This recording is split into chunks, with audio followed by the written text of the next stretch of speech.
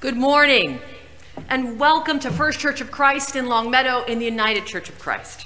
Today is Transfiguration Sunday, the last Sunday before the start of the Lenten season, when Jesus is revealed on the mountaintop to his closest disciples.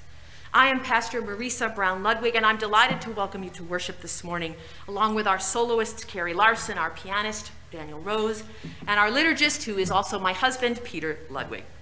And joining us today for his second Sunday with us is Reverend Dr. Greg Dawson, a member of our church and a longtime minister in the United Church of Christ. Craig and his wife, Rosemary, are both ministers with over 30 years of serving churches. Greg also serves as Army chaplain with the Massachusetts Guard here in Springfield, and he's a painter and a poet. He will be guest preaching with us for 2 more Sundays in March, and I'm delighted to welcome him to our worship this morning. Together, we all welcome you from wherever you are and however you are seeing us, whether from live streaming on Facebook and YouTube or recorded later on LCTV, or maybe next week you will be here with us in person. We are an open and affirming community that celebrates the extravagant welcome of Jesus Christ. And that means that you are welcome here no matter your age, your abilities, your economic status, your gender expression, your sexual identity, your doubts, or your questions. In the United Church of Christ, we say, no matter who you are or where you are on life's journey, you are welcome here. I want to say a word about the altar flowers given today on Sunday, February 27th. They were given in loving memory of George and parents Mabel and Purcell Sanford by Bev Gray. They are beautiful, and we remind ourselves by their beauty of these people that Bev loves, and we hold them in prayer. And now, before we begin our worship, I want to invite forward Ann Smith. The leadership team of First Church has launched a series of brief moments of reflection. They are called Spotlight Moments, and today Ann Smith will be speaking. So please come forward, Ann. We welcome you.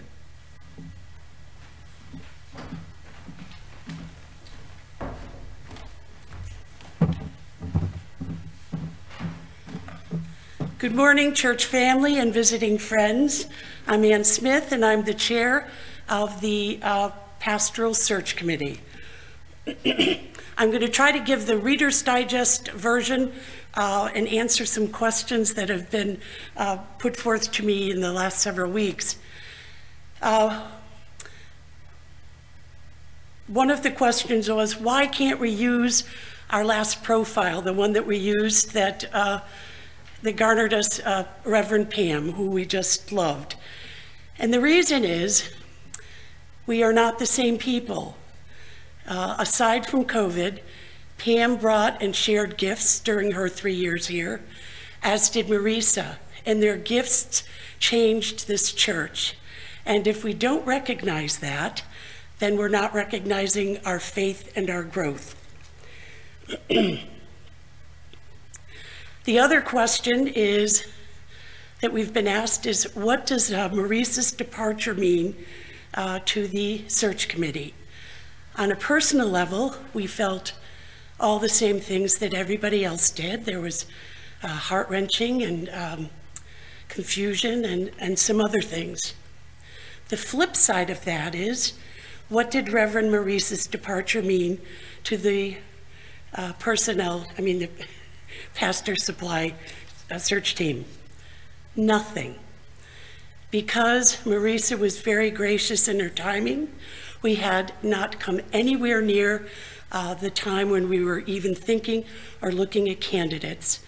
And her gracious departure allows her to continue with her gifts here so that we can enjoy her and that the search team can go on, and it eliminates one step. I also need to have you to say this to you, that when you see Marisa or if you talk to her online, to please thank her. This was a huge, unselfish gift that she gave us.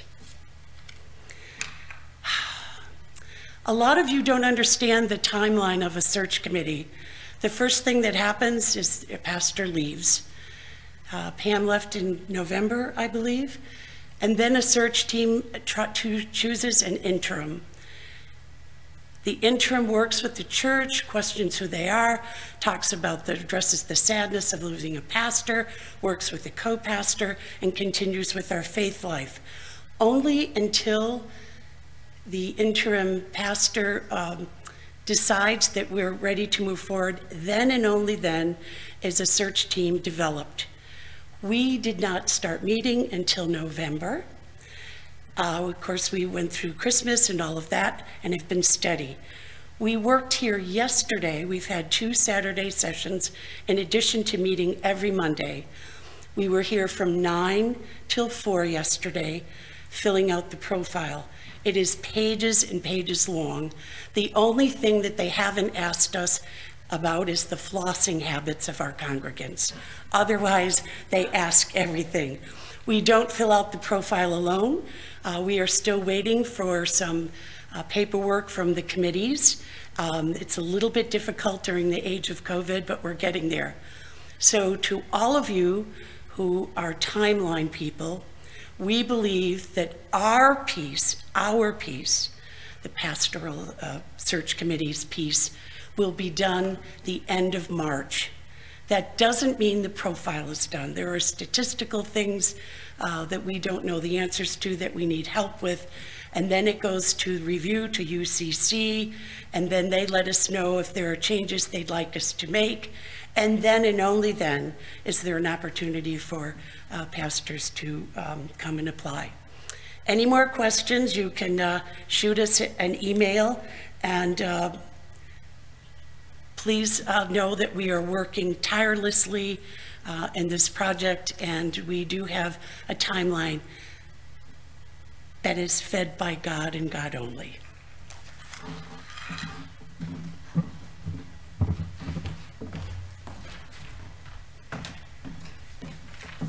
Thank you, Ann. Now, if you'll join me with our call to worship. Come, let us worship the living God, whose glory is revealed throughout creation. We gather to worship the true God, whose righteousness is revealed in the law and the commandments. Let us gather to worship the loving God, whose mercy is revealed in Jesus Christ, who died for us, that we might live.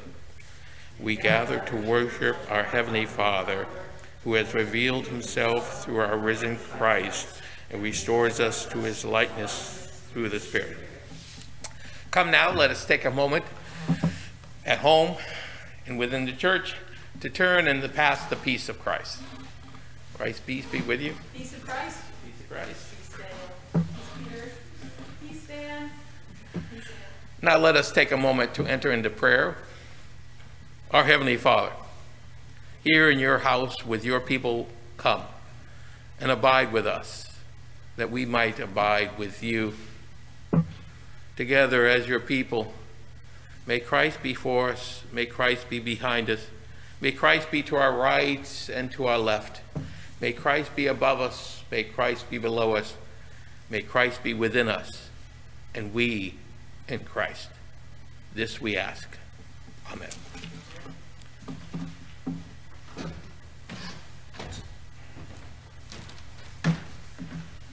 Please will you rise in body and spirit, in person or at home, for our opening hymn.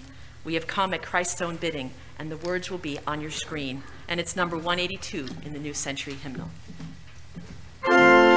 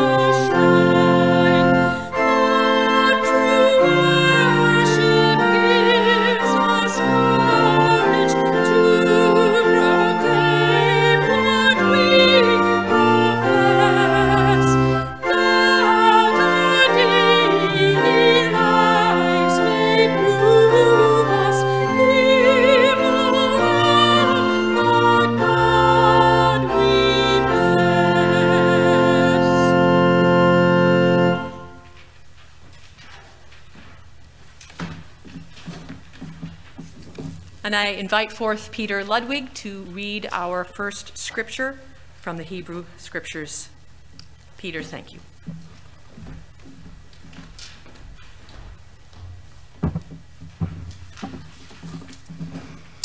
Our first reading today is from the book of Ecclesiastes, chapter 3, verses 1 through 8.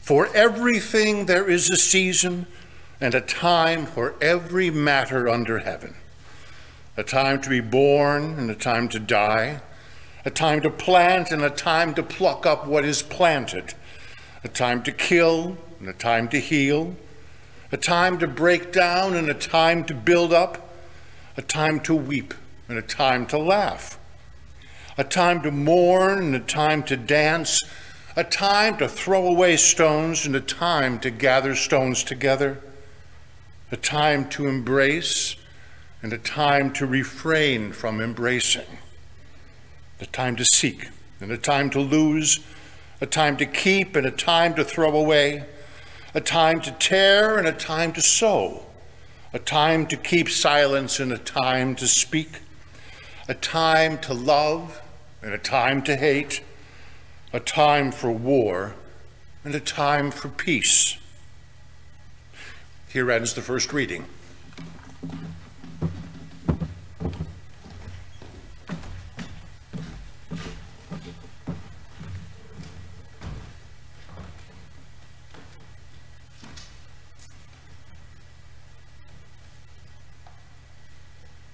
Could somebody tell me, what time is it?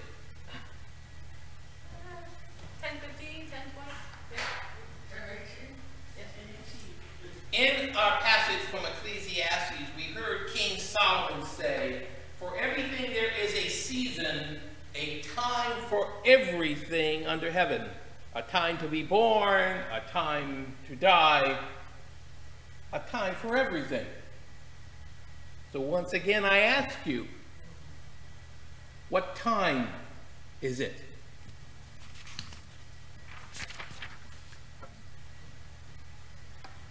In our gospel lesson,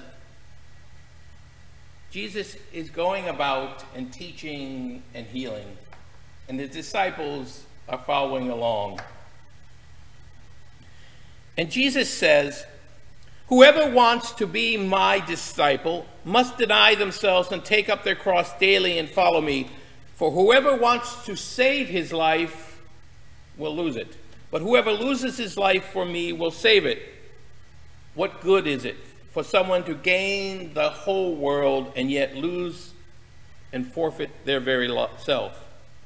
Whoever is ashamed of me and my words, the Son of Man will be ashamed of them when he comes in his glory and in the glory of the Father and the holy angels. And then he said something really strange. Truly I tell you, some who are standing here will not taste death before they see the kingdom of God.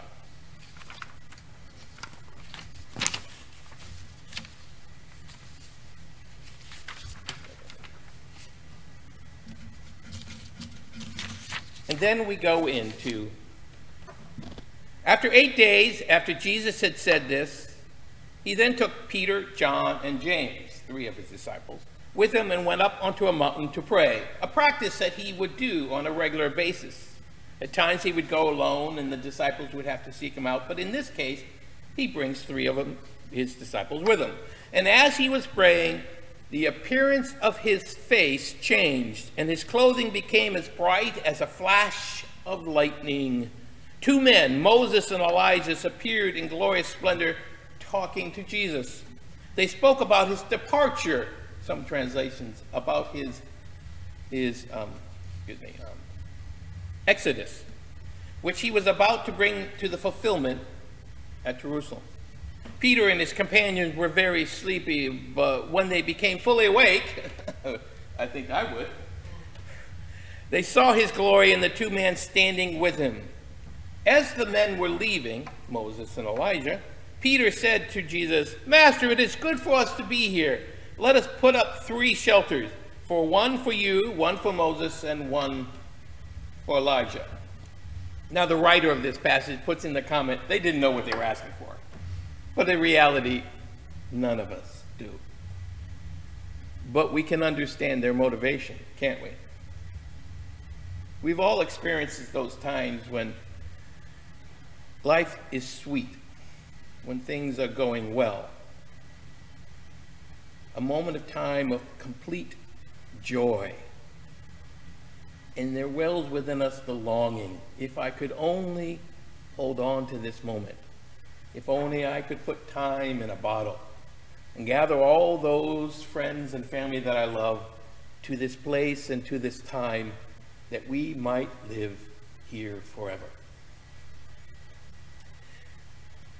It's an urge we all have experienced, and yet we've all known could not last. And so we must return to regular life. In all things, there is a time. Now, time is strange.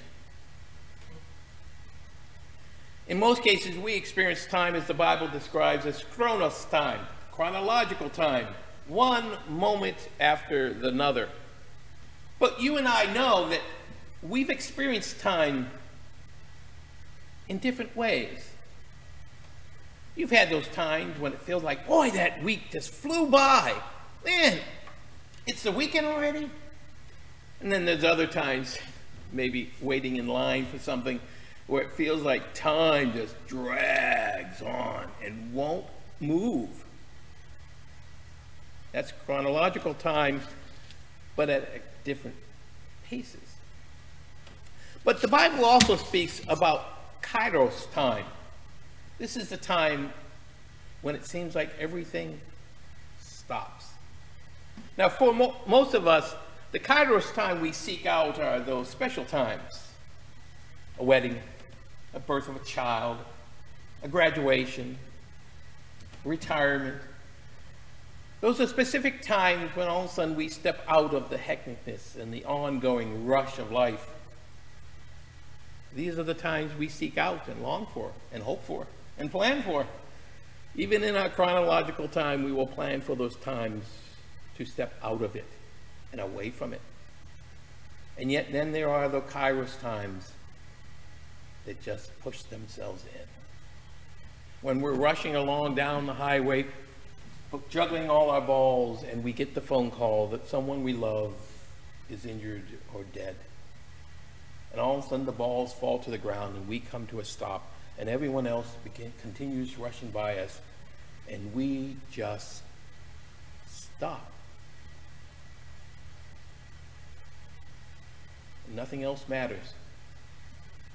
Nothing on the calendar, none of the great tasks that are before us, none of the great demands. There's only one thing that consumes us. And we are out of time.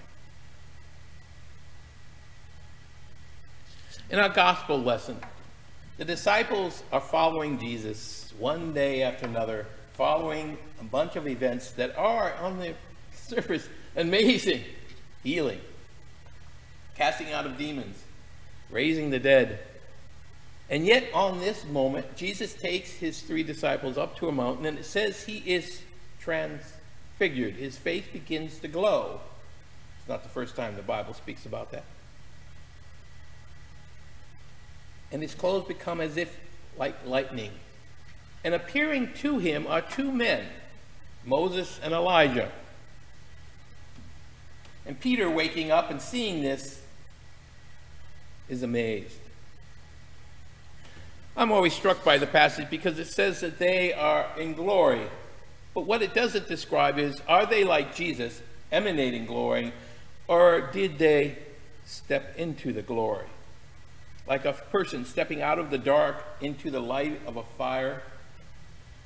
Moses and Elijah are revealed when they stepped into the glory coming from Jesus. And there they are speaking of his coming exodus, his approaching death, a future event that is quickly approaching. And Peter, seeing Moses and Elijah, their theological forefathers, the great ones, as they're about to leave, longs for everyone to stop right here, right now, for this moment, and to hold on to it. But as Moses and Elijah leave, a cloud appears, and God's voice speaks and says, "This is my beloved Son. Listen to him." You and I run through life thinking that we are in control of it, thinking that we can simply plan the future and then walk into it. And then someone dies, and then an epidemic runs the gamut, and suddenly we are all in Kairos time. Stopped, stuck, unmoving, longing to return to normal, afraid to utter the words that this might be, from now on, normal. Longing and wondering, is God with us here? Does God see us here? Does God know what we are going through here? This has been a transition time for all of us around the world and in this country and in this church. You lost your pastor, you've lost your interim, you're about to lose your associate. But I need to remind you that whether you have a settled pastor or an interim or someone coming to supply the pulpit, we are all temporary shepherds, called for a moment of time to a specific place to minister in God's name.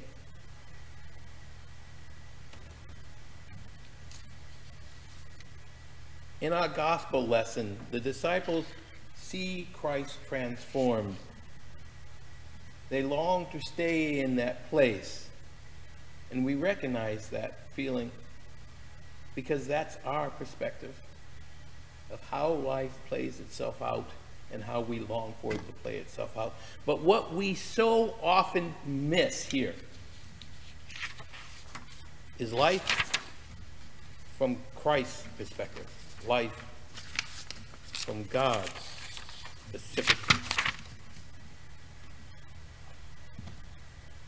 What's interesting about this passage is that we see Moses and we see Elijah. It's not the first time they are mentioned. Because Jesus will use the Old Testament to speak of his coming, of what he had been sent for and what he would be fulfilled, that all within the prophets and Moses spoke of his coming. And tried to prepare the people for his coming. And how could they know? How could they see? How could they describe what he would be like?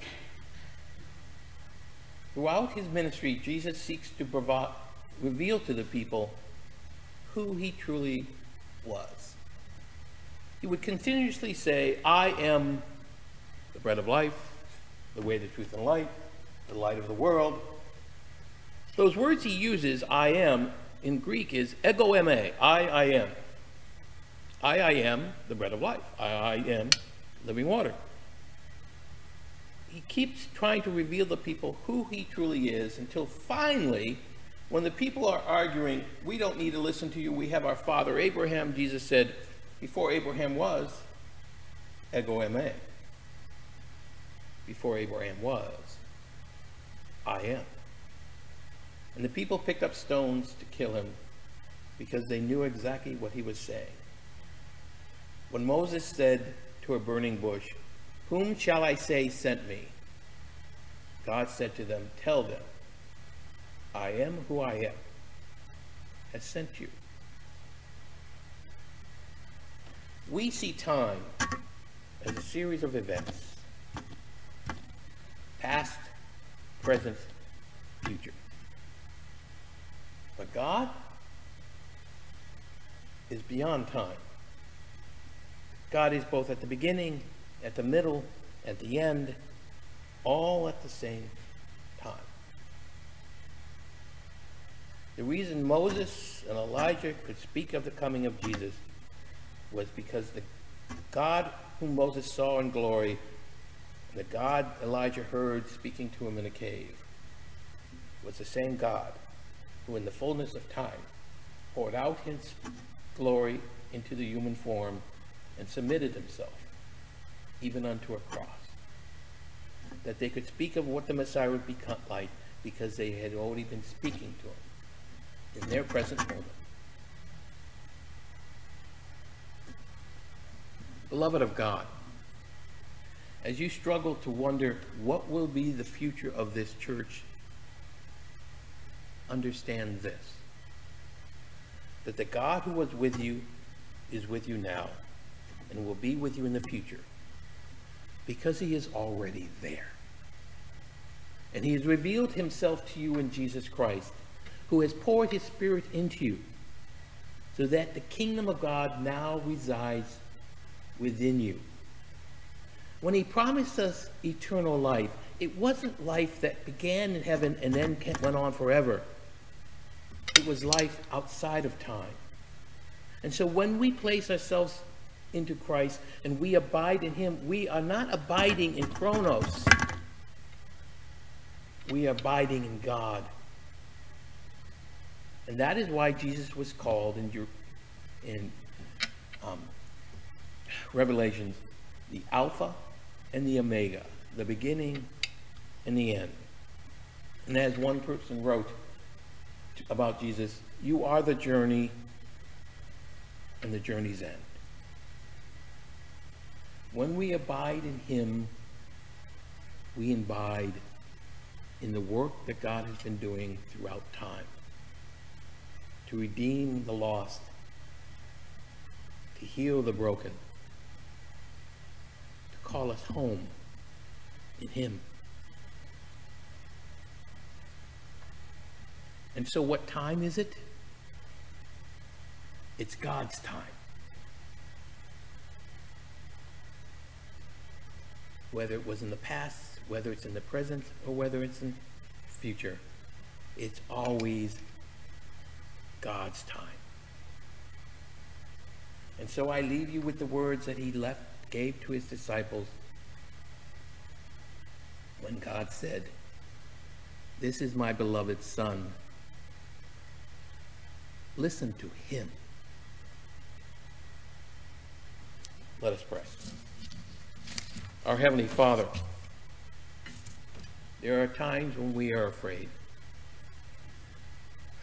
The future is unclear, and we are afraid. All those who were with us and guided us leave us, and we are afraid. The world becomes more and more a dangerous place, and we are afraid. We wonder, will normal ever return, or have we now are living in a new normal that no one wants to live in? And we are afraid. So we ask, Lord, that you might reveal your glory to us, that we may behold your face, and we may be assured that you are with us, even here, even now, just as you have been, and just as you will be.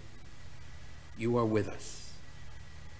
And all we need to do is to seek you, to take up our cross and follow you. That our answer will not be found in a calendar, will not be found in programming, will not be found in the next minister, It is always and always will be found in Jesus Christ. May we abide in him throughout all eternity. In your name we pray. Amen.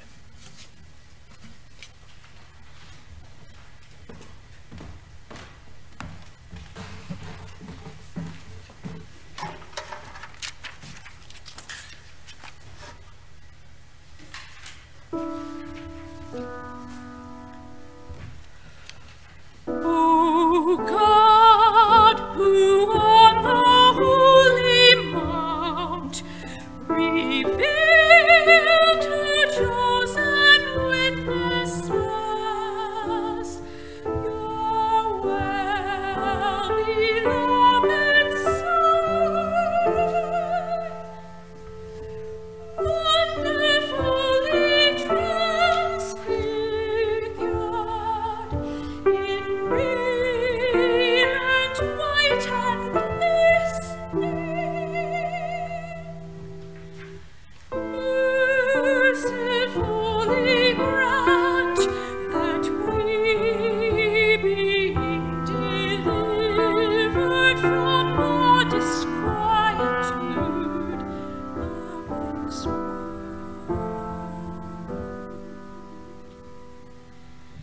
may by faith we overcame in his beauty,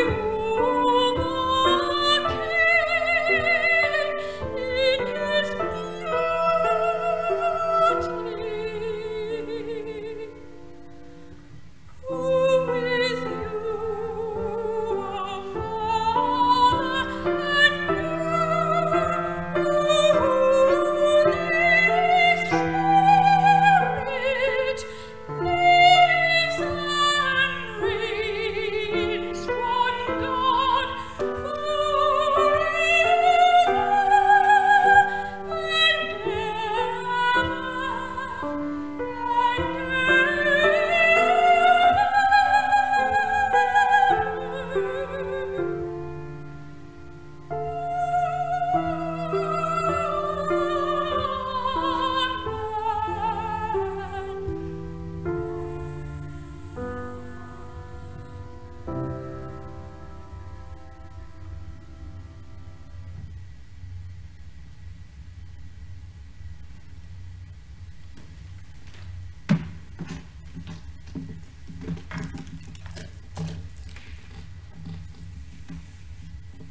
As we move forward from scripture and preaching and singing into spoken prayer, we gather in the power of community that is so different from during the week when we are apart.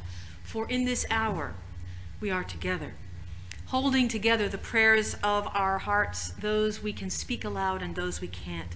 So in this time of prayer, please go ahead. If you are online, please begin to put your prayers in the comments on Facebook or YouTube, the names of anyone or a world event or issue of our time that you'd like to raise up. But please use first names only, because it is a public forum. Our God knows us each and what we need and who we are praying for. On LCTV, please go ahead and speak your prayers aloud and know that we hold them with you across time and space. And while you are entering your prayer requests, I will just open us in prayer to give you time, and Brooke will write them to me so that I can share them in this place and we can hold them together. O Jesus, on the mountain, may we see your true face. Wherever we are this week, as we approach the start of our Lenten reflection, can we see you revealed to us? Because surely you are in the faces of people who look like us and people who don't, people who speak our language and people who don't, people we recognize and new people, people who are invisible, the ones who are in our homes and the ones who are in our streets. And surely your face also is in the animals and the plants and the beauty of this creation that is so much more than humankind. Be revealed to us And may we be open to see the glory of who you truly are, even if it's just a glimpse in Kairos time. And may it stay ever fresh as we go forward. I want to lift up that during this month of February, our country and our community have been celebrating Black History Month, and we lift up especially our siblings of color, Black and brown, whose history we have not fully told, whose courageous and creative lives we are increasingly lifting up and supporting with pride. Oh, may that grow with each passing day. May the storytelling bring all Americans in our beautiful diversity more and more into the history and future of our country. The shameful and the beautiful, the hurting and also the triumph, God's children, one country together. Oh God, this week has seen an act of war such as we have not seen in a long time. We pray for the people of Ukraine, their relatives, their loved ones who are here among us and there, for all who are running, for all who are hiding, all who are being called upon to act in a way that no one should ever have to act. For world leaders, that they may act to bring an end to war, a just peace for all peoples, Ukrainian, Russian, and the surrounding countries who are so impacted by this terrible time. Surround that land, O God, with healing light and the way back to wholeness and a real lasting peace and freedom. And we know, O God, that there are other places in this world that are hurting also at the feet of violence as we speak. May your holy healing presence come through us to heal all these lands. And now let me lift up prayers that Brooke has sent from you. This morning you have lifted up prayers for Ron, who will undergo surgery tomorrow. Prayers for the Ukraine. Prayers for Danica. Prayers for First Church and its members in finding a new pastor. Surely yes. Prayers for the world and those in war-torn areas. Prayers for peace. Prayers for the people of Afghanistan and Yemen and other victims of war. And I would add to that prayers for the people of India, where terrible genocidal acts are happening, especially against Muslim and Christian siblings. Prayers for the people of Ukraine. Prayers for Chris. Prayers for Candy. Prayers of deep gratitude for all those serving on committees that will bring a settled pastor. Prayers for Sharon and for Zelma. Prayers for those coming to the aid of Ukraine. Prayers for Scott and for healing. Your prayers keep coming, and so if I can catch them, I will lift them up as well. How powerful is that you are praying with us from wherever you are. I feel it, and I am moved. Prayers for Kaylee's mom. And now, whatever prayers have been lifted up, whatever prayers remain unsaid, for all who have been prayed for and for anyone who has no one to pray for them. May our God surround them and push through with power well beyond what any of us alone can do. Won't you say with me then the prayer that Jesus gave us to say? In whatever words are most comfortable for you, it is the Lord's Prayer, so please speak it from where you are. Our Father, who art in heaven, hallowed be thy name. Thy kingdom come, thy will be done on earth as it is in heaven. Give us this day our daily bread, and forgive us our debts, as we forgive our debtors.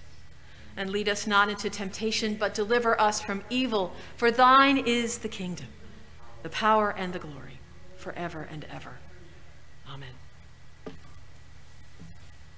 And there's another prayer that has come through, and I will add it to our holding prayers for Corey, our church, and our sister church in East Longmeadow. And so now we come to the time of offering when we are invited to give out of a center of gratitude. Gratitude for the blessings in our lives, the goodness and the gifts that we have that with our sharing makes our world a better place. So from wherever you are joining us today, we invite you to come to this offering with open hearts and hands. If you are on live stream, then you will see how that you can digitally give. In the comments, it will show up for you on Facebook and YouTube. And on LCTV, please know that you can mail in a pledge or donation to our church office. So as we hold together all of the giving we will do this day, virtually and in person, we lift our hearts and our voices to God as we will sing together the doxology. So I invite you to rise in body or spirit, wherever you are, and Carrie and Daniel will lead us.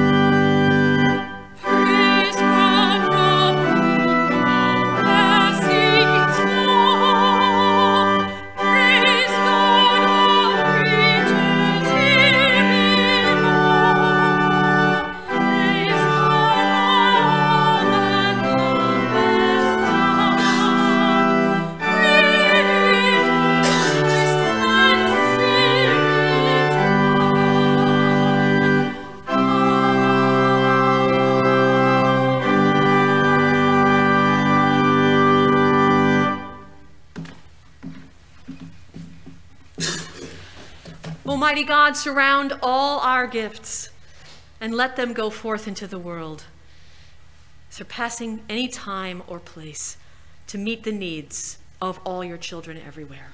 And this we pray through Jesus Christ our Lord. Amen. Please be seated if you are standing. Just have some announcements of the church family now. So today there is no church school for grades K through 5 because we gather for family worship today at noon on Zoom. This we do on the fourth Sunday of most months. This is a worship designed for all ages, but centering on our littlest ones. And we look forward next month to returning to hybrid, where we can be in person and also online for family worship. That will be starting in March. But today, join us for our last time together on Zoom at noon, family worship. Later today, there will be First Church Middle School Faith and Bible Study at 1 p.m. and youth group at 2 p.m., special times to let more families join us for family worship and also participate with Kaylee in the ministries for our older youth. So join our youth leader, Kaylee Lasher, for Faith and Bible Study at 1 and youth group at 2 on Zoom today. So the great news, the joyous news is that next week, in-person worship will resume here at First Church. Sunday, March 6th. We'll be back here in the sanctuary and also online on YouTube and Facebook. So please come if you desire. If you're ready to be with us back in person, we will still be honoring social distancing. We will still be wearing masks. And it is a communion Sunday, so I invite you to bring communion elements with you. Some bread or cup, some bottle of water or juice that you can bless with us here, with the people who will be online. Have your elements ready. We will sanctify them together and share them. I will look forward to seeing you in more ways once again, starting next Sunday, March 6th. Then church school will begin to return in person the weekend after that, which is March 13th.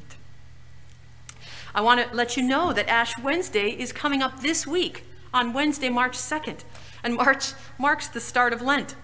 The deacons are hosting a Zoom Ash Wednesday service that night, so Wednesday, March 2nd at 6 p.m. And we have put ashes out for pickup in the William Street lobby. And on the day of Ash Wednesday, they'll actually be on the steps. They are in baggies with a bulletin and prayer, and you can come and pick them up so that you can have some at home with you to join us on Zoom when we will have a celebration of contemplative, quiet prayer to mark Ash Wednesday and lift up Scripture and open our hearts to prepare ourselves for this time of return and examination during Lent. So that's Wednesday, this coming Wednesday, March 2nd at 6 o'clock p.m. on Zoom. And I'll be offering a Lenten book Bible study through Lent on Monday nights at 6:30 on Zoom, starting on Monday, March 7th, using New Testament scholar Amy Jill Levine's new book, Witness at the Cross.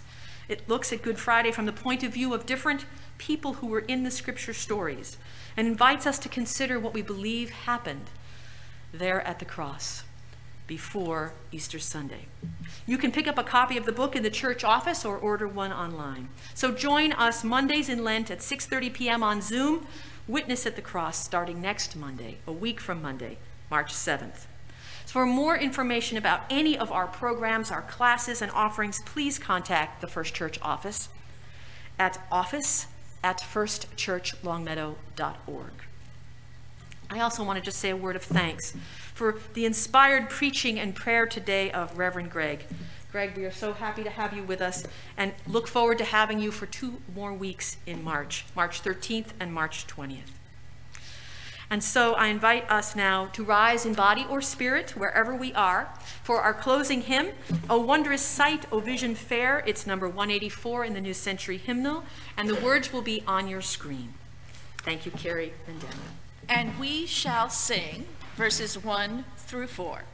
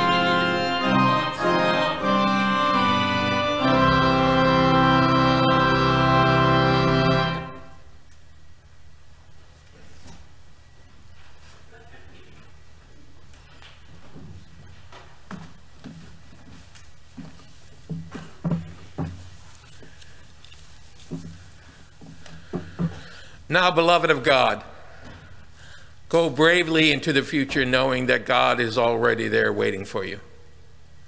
Go knowing that he has been with you in the past, he is with you now, and he is waiting for you in the future.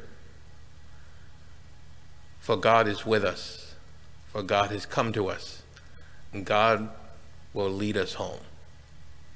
Go with God's peace. Amen.